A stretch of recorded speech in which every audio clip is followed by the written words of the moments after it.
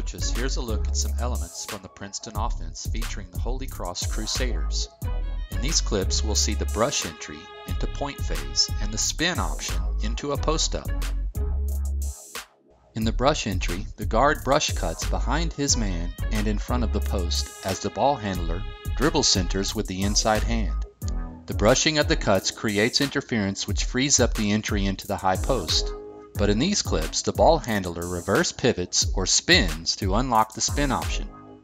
The wing back cuts when dribbled at, then swim moves into a post-up.